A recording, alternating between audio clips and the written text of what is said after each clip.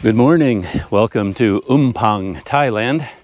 I just rode my scooter a few kilometers outside of Umphang to come up to a lookout point.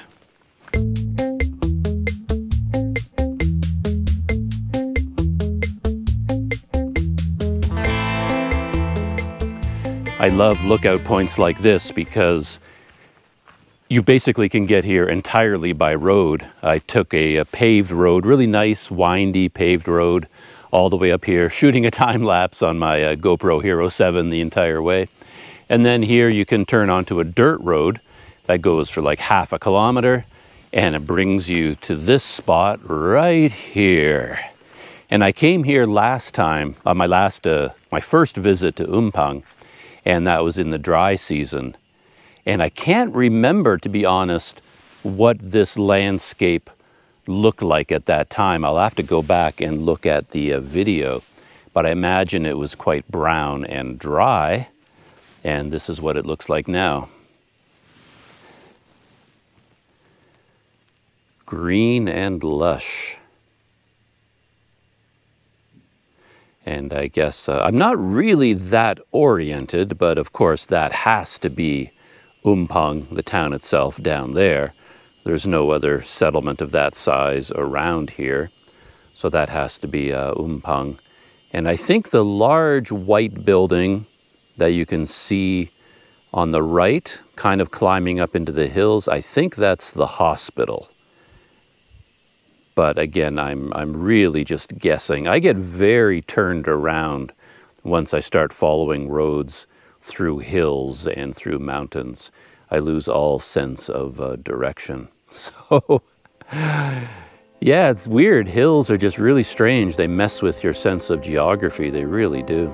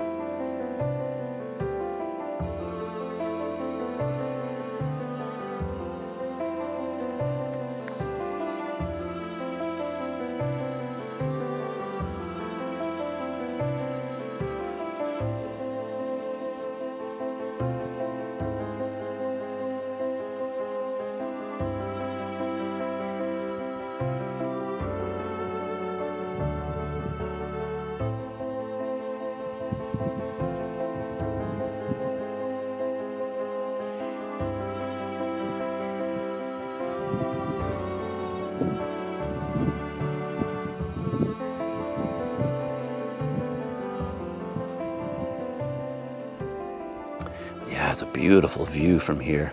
And this isn't the main lookout point. The main lookout point is up there. And there were, oh, it looks like there were a couple of people up there.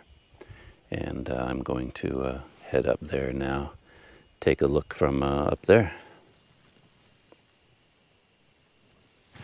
I came up here, of course, just to check out the view in the rainy season when all the fields are full of crops. But I also came up here just to kind of set up a camera and capture a few minutes of the scenery here as part of my newfound project of being my own personal National Geographic, just sort of capturing, I guess you'd call it B-roll, wouldn't it? I guess that's the YouTube phrase for it, just B-roll. I did this yesterday. I spent about 2 or 3 hours down by a river just shooting video of the water flowing over rocks, you know, creating some rapids. I don't think it turned out very well because I don't really have the right equipment to do that. I think what you really need is a big tripod so you can raise your camera quite high. All I have are tiny tabletop tripods. So my various GoPros and my Panasonic LX10 had to sit pretty much right on the ground and sort of aiming straight at the water. I haven't really reviewed the footage yet, but it may end up looking kind of uninteresting because you're looking sort of across and you're not getting sort of a downward view of all the rapids, but we'll see what it looks like.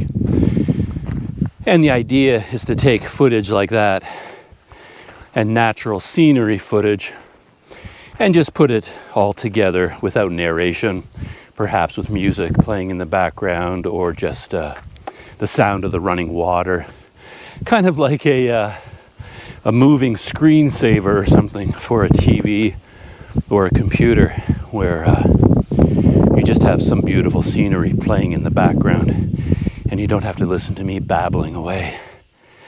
Beautiful scenery out in this direction as well.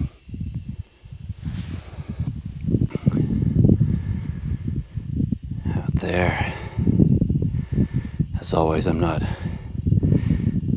confident that the GoPro is capturing what it looks like to my eyes, because again, the GoPro captures a wider field of view, and I think that kind of lessens the impact a little bit of what I'm looking at.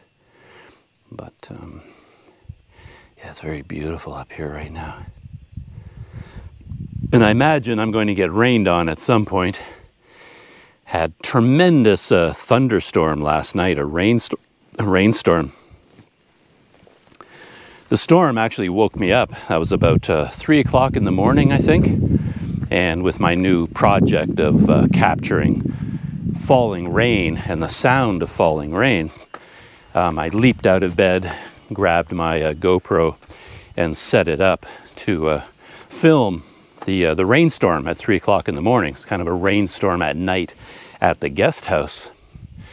But one big failing of a GoPro, of course, is that it has such a tiny sensor. It doesn't do well in low light. And then I suddenly remembered again that I also have the Panasonic LX10, which has a 1-inch sensor in it, much better for low light situations. So I ended up having 2 cameras running, the GoPro and the Panasonic, capturing this 3 a.m. Rainfall. And I did that for like an hour and a half, and when the rain stopped, I went back to bed. So I'm looking forward to reviewing that footage. I haven't had a chance to look at it yet, because I just woke up and came straight up here. Man, let's do the cliche tourist thing and do a near 360. So there's the view behind me. That's back towards the road, and the road follows along in the valley on the other side of this hill to a place called Palatha Village, or Palata Village. And there's the view off in that direction. Really beautiful. Very glad I came up here. When I hopped on the scooter, I wasn't actually sure what direction I was going to ride in. And it was just sort of accident that I ended up riding in this direction. And now I'm very glad that I did. Got a morning without rain and a bit of sunshine too. So yeah, there it is, a near 360. And as I rode here the last time and on this trip, I had my eye on that hill, that limestone, that outcropping there, thinking there must be another viewpoint up there. And I keep looking for a trail. There has to be a trail following that ridge line going down to the highway. And I stopped at a couple of spots to see if I could see a trail, but I couldn't pick one out. All right, here is the landscape. Now, how best to capture this? How would a National Geographic videographer handle this situation? Time-lapse or real-time footage? I guess a long time-lapse would capture the flow of clouds and sunlight through the valley. That would be kind of cool, but that would mean probably a very long time-lapse. But I have multiple cameras, so maybe that's what I'll do. I'll set one up for capture some real-time footage and then maybe do a time-lapse as well.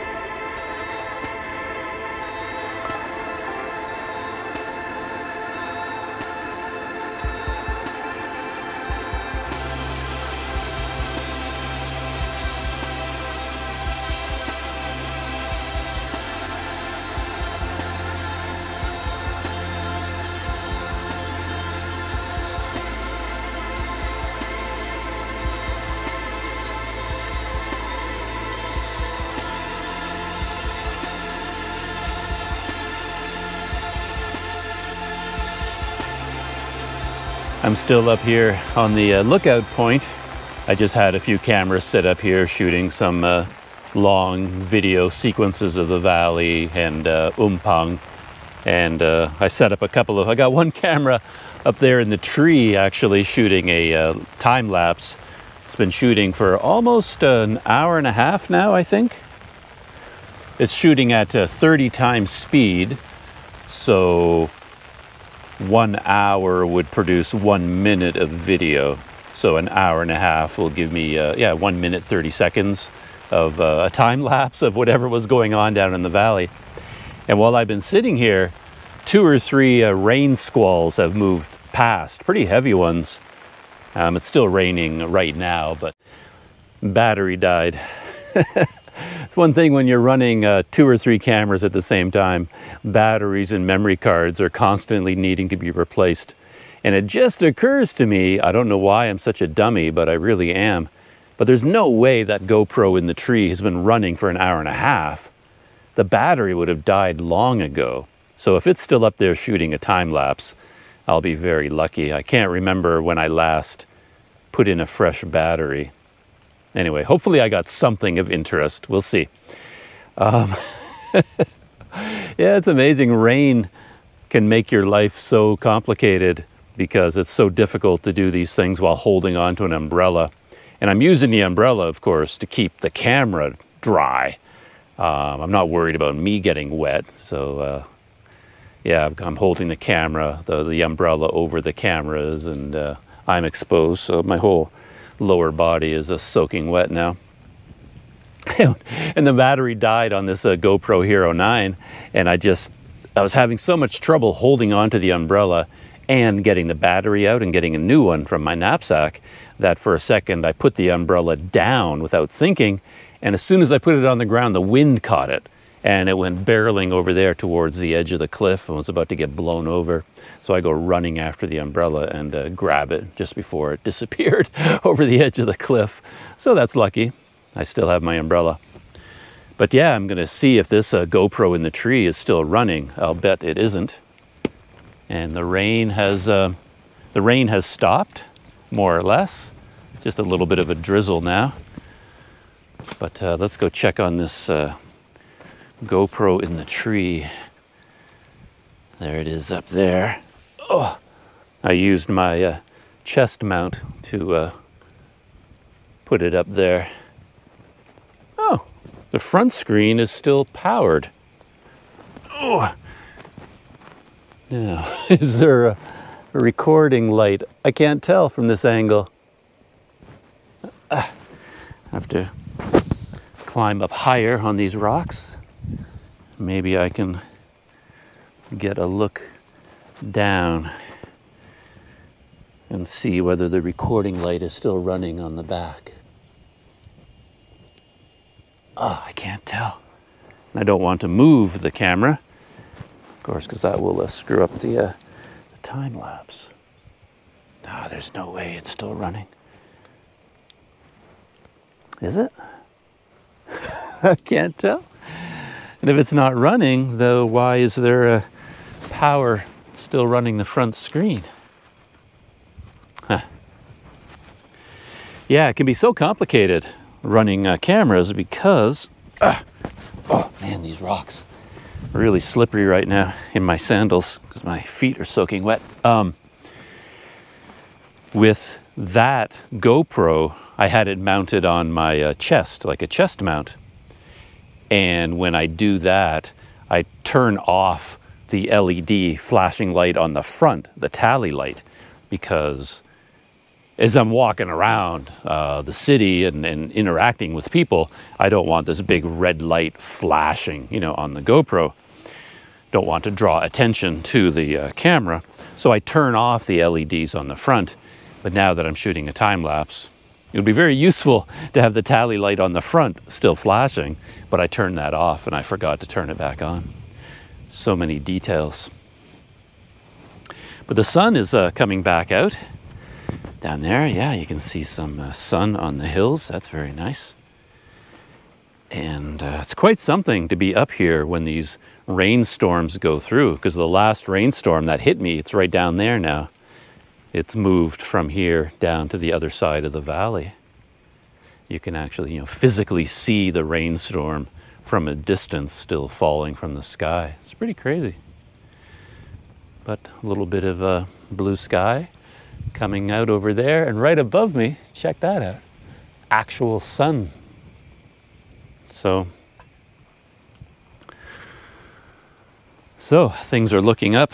More technical problems in that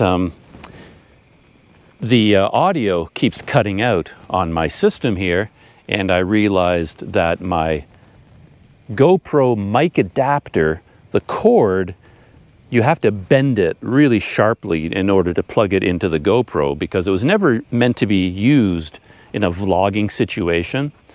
GoPro designed this mic adapter to plug in a microphone in kind of a studio setting. So you wouldn't have to worry about where you put it. You wouldn't have to mount it or anything like that. But if you use a GoPro for vlogging and you put this mic adapter on your GoPro, you have to really bend the cord to plug it in. And I knew from the day I bought it that bending that cord so tightly was going to wear it out and break it. And I noticed today, yeah, it broke open. All the rubber, the thick rubber around the cord has degraded, and then when you bend it, it split wide open. So it's basically reached the end of its useful life, which is really kind of annoying. I experience this a lot with technology where everything breaks down, and it seems to me that it's breaking down too soon. And I'm very careful with all my gear. I don't treat it harshly. I keep it all in cases. I don't bang it around, and yet everything still breaks. So these days, to be honest, I was thinking, you know, you don't really buy technology anymore. I mean, I bought that GoPro mic adapter, but it barely lasted, and it's already broken, and I have to buy a new one. So really, all you're doing is renting it. You're renting it for a certain amount of time from GoPro, and then you just have to get a new one and start a new rental period on the next one before it breaks down. Though on the positive side, I probably won't buy a mic adapter. What I'll get, since I still have to plug in a microphone, I'll probably buy one of the GoPro media mods, the case that goes around the GoPro, and then you plug a microphone directly into that cage, into the media mod case. And I wanted to try one of those out. I haven't bothered buying one because I have the mic adapter, so I don't need it. But now that my mic adapter is breaking and soon to stop working, yeah, I can buy a media mod, I guess. Instead of buying another mic adapter, I might as well try the media mod, see how that works. So here's the scene right now with the sun out. One thing I noticed up here, very interesting, I don't know if you can see it on the GoPro, but the sky here is filled with dragonflies.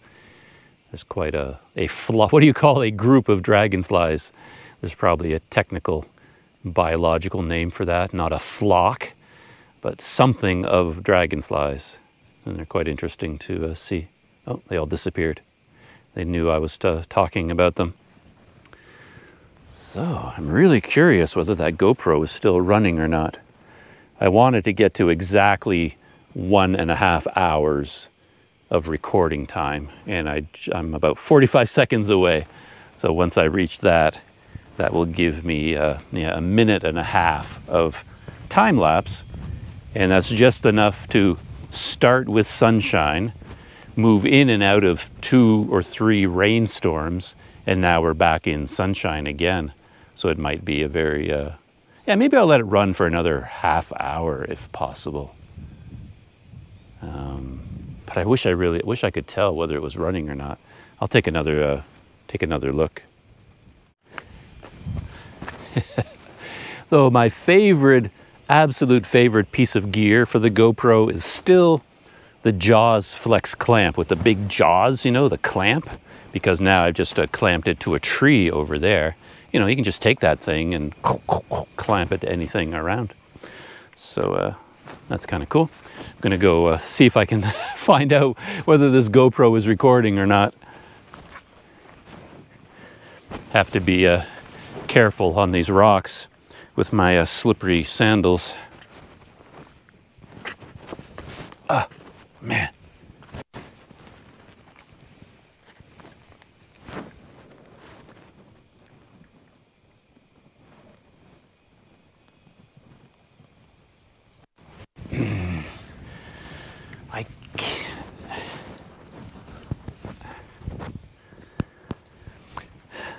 can't see a red light. I can't see one. I'll be so disappointed if I ended up not capturing anything at all. All right, I'm going to move it just to see.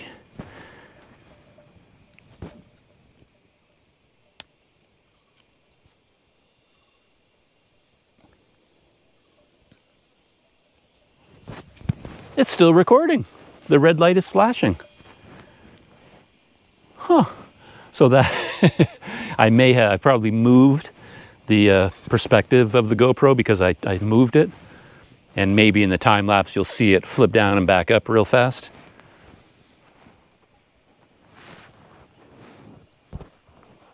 Huh. I'm very impressed with GoPro, and I'm impressed with myself. Yeah, lately, since I started experimenting with shooting in 4K again, and shooting these long sequences where I set the camera up on a tripod and just let it run for, 30 minutes at a time, I'm now experiencing GoPro's overheating, and my GoPro Hero 9 has been overheating and shutting down a lot. So I thought maybe the Hero 7, which is what I'm using up there, I thought maybe it might have overheated and shut down as well. No, it's still running. It's a workhorse. I don't know how much battery life is left. But yeah, it's been running for 1 hour and 33 minutes. I'm going to give it another 30 minutes to get to 2 hours. And that'll be 2 minutes of a time lapse. I don't know. It ought to maybe. I hope I aimed it to get a nice perspective of the valley. But yeah, over there, I don't know if you can see it, but you can still see the rainstorms. I first called it a rain squall, but I don't know if that's accurate or not. On land, can you have a squall? I think a squall is only out on the ocean, right? So this would just be a rainstorm. It wouldn't be, I don't think it'd be correct to call it a squall. Wow, it's beautiful up here. I think this might be my only small adventure for the day. I was thinking of riding up here, and then I was going to go back down and then ride through the valley, like down below me. I did that before when I was here, and it's a beautiful ride. But I don't think there's, with all the rain moving in, and I've been up here for several hours already, so I think this will be my day. And I'll do the valley ride. I'll do that tomorrow, I think. See how, assuming I can head down that in that direction. I'm still not sure that I can because of all the COVID-19 restrictions. I might not even be allowed to go down that road. Guess I'll find out tomorrow.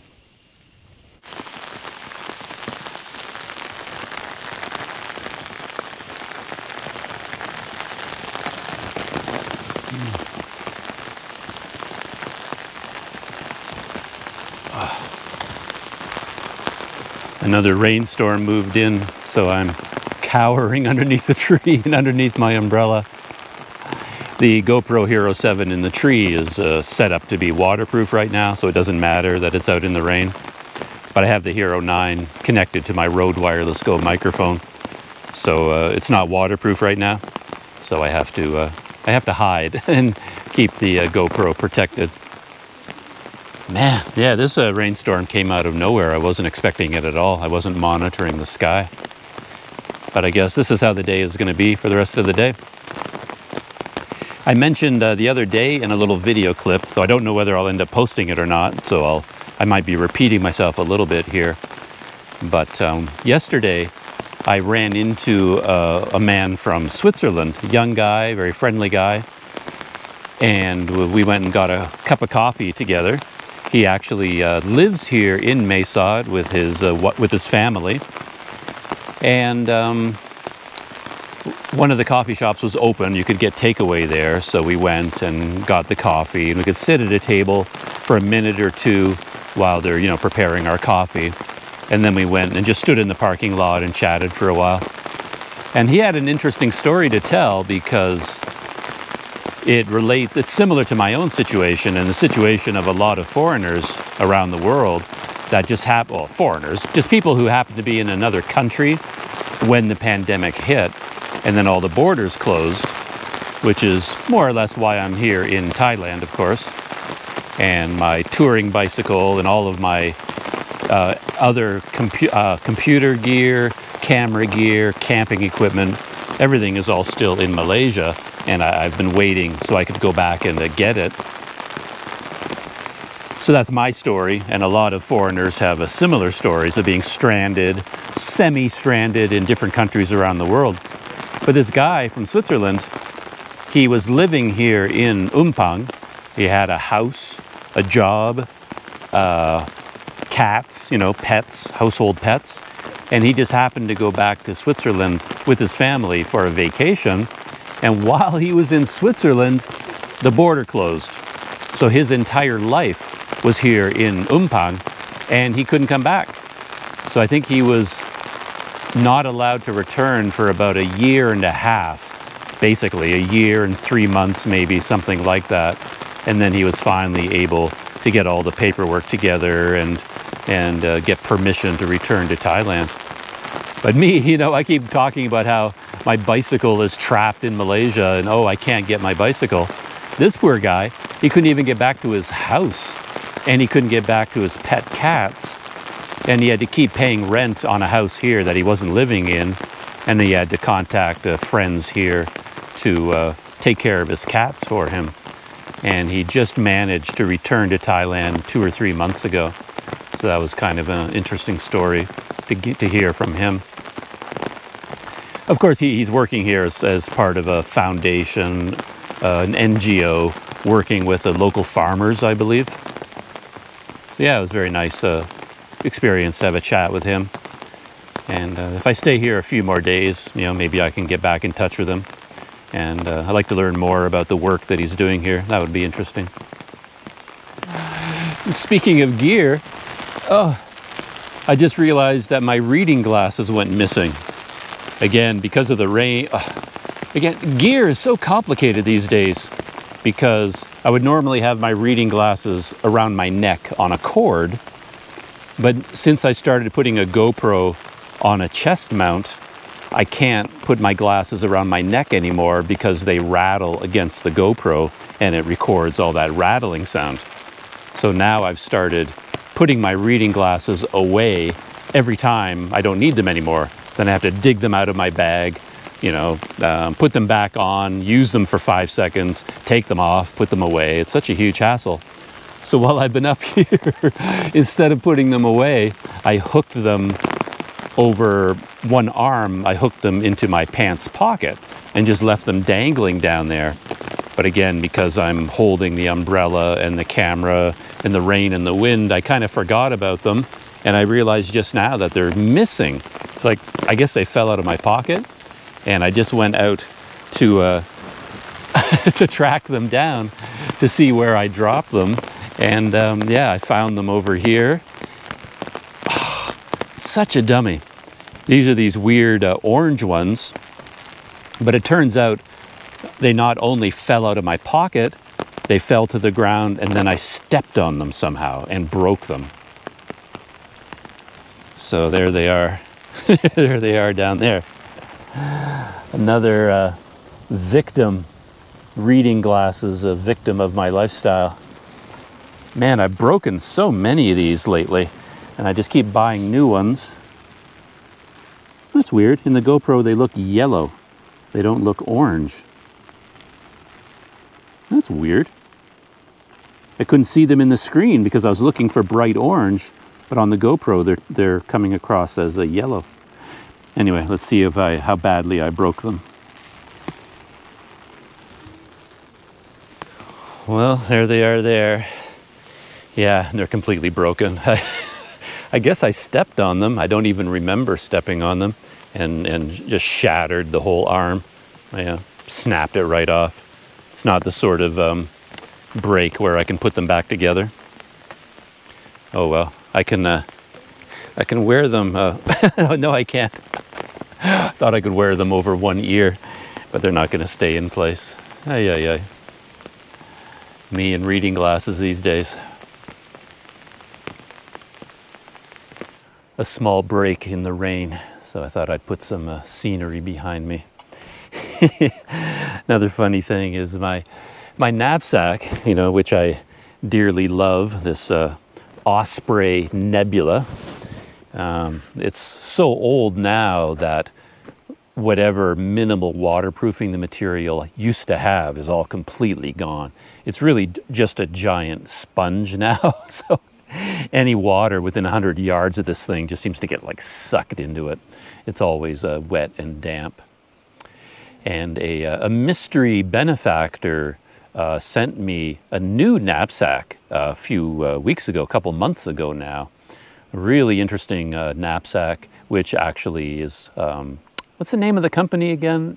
The one that makes all the high security bags with the rip-proof mesh inside and all the locking mechanisms and the cables embedded in it. I can't think of the name of the company right now. But anyway, that bag is 100% waterproof. So that would have been ideal to have today. Unfortunately, I tried using that bag as my daily driver, you know, my daily knapsack, and I love it in many ways, but it's too small. It can't hold everything that I carry around with me during the day. I can just barely get sort of the minimum amount of camera gear in it, but then it is packed right to the top. So I can't really rummage around in it. In order to get anything out of the bottom, I've got to remove everything on top. So I haven't really been able to incorporate that bag into my day-to-day life. I've used it when, you know, before, just going out for little short trips. But for a day like today, with all the gear I'd bring with me, yeah, it's just not big enough, which is unfortunate. But yeah, I do love my my Osprey bag. But as I said, it's a sponge. It just soaks up all the water that hits it. Yeah, something else I learned yesterday. I was talking with the manager of my guest house about renting a room there for a full month, you know, for 2,000 baht, as I said, plus utilities. And he said, yeah, you know, absolutely. If you want to rent that room for the month, that would be great. And he said, if you are here for a month, you could volunteer. Apparently, the manager of the guest house is part of this organization that is offering volunteer services to families in remote farming communities that are suffering from the effects of the pandemic. And I couldn't quite get all the details from him, because of, you know, he does speak English, but some of the details weren't entirely clear to me. But I guess he's active with this volunteer group, and they go out to these villages and help them in any way they can. They do labor. If someone falls ill or if someone dies, you know, they help out the family, bring them to the hospital, give them transportation, and volunteer labor on the farms, different things like that. I couldn't quite figure it all out. But it's interesting that he's a member of this volunteer group. And on yesterday, was it yesterday? Yeah, it was yesterday. I noticed how busy the city was. Umphang was full of people. When I met up with the man from Switzerland for coffee, the coffee shop where we got our takeaway coffee was right beside a bank. And there were, I don't know, 8 or 9 scooters parked right there, 7 or 8 trucks. It was like a major traffic jam for Umphang. And there were crowds of people at the bank and in front of the ATM. And I had no idea what this was all about. But this man from Switzerland, he speaks Thai. He's lived here a long time. And he had some idea of what was happening, that on that day, once per month, local people are getting money from the government, a kind of COVID-19 relief package. And to get this money, they have to come in from the remote villages, come into Umphang, and they get a certain amount of money every month from the government that's either deposited to their bank account and they have to withdraw it from the ATM, or they have to go to an office. I wasn't quite clear on the details.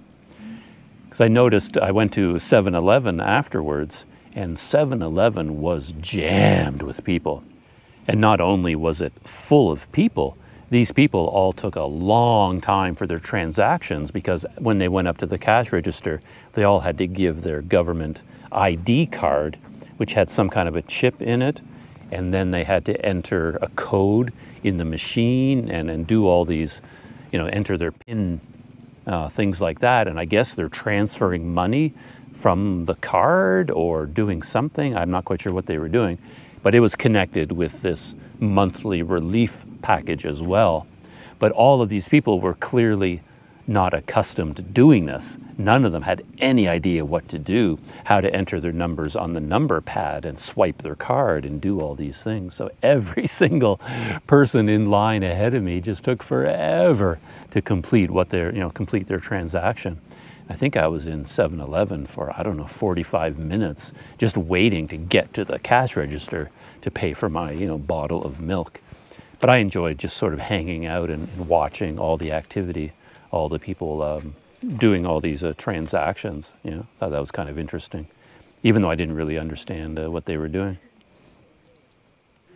Well, with the sun out, groups of people are coming up here, and I think I'm going to pack up my cameras and leave for now and give up the place to them. A lot of people are coming up here to have a picnic, so I'm going to take pity on them. They get a little nervous when a foreigner is around. They don't want to disturb me or get in my way. So I'm going to pack up, see if my GoPro is still capturing this time lapse, and hit the road and probably head back to the guest house, copy some of these video files, have a cup of coffee. And there's as I said, my GoPro up in the tree right there.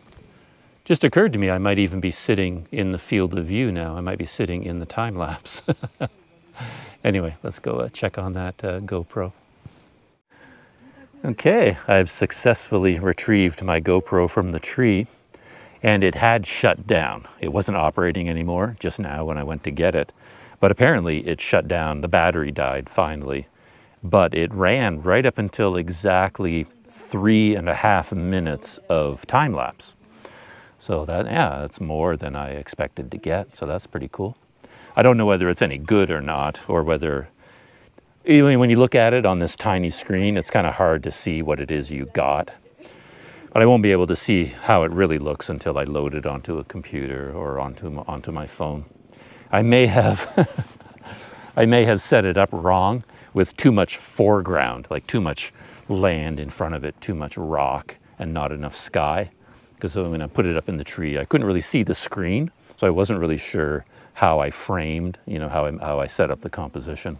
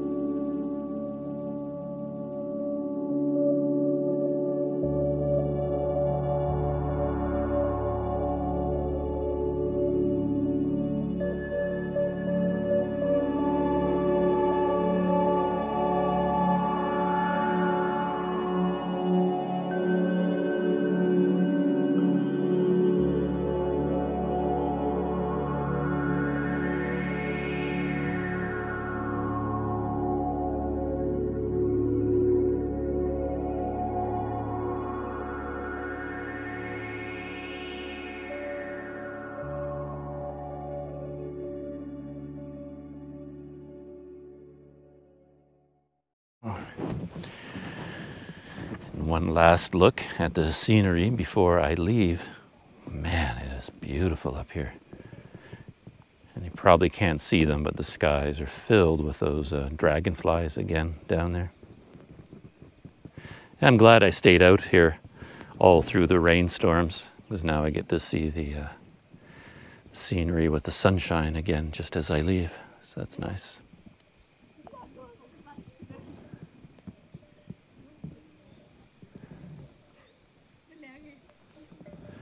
And I guess tomorrow I will be right down there. There's the road heading through the valleys. So that's where I'll be driving tomorrow, down through this river valley.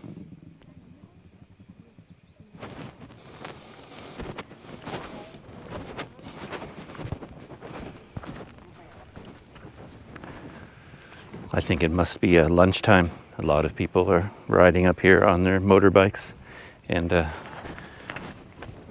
taking a break at the Viewpoint. And I think this really is the end of today's, this morning I should say, not today, but this morning small adventure and the video documenting it. And a morning of rain on top of the lookout point. So see you in the next video.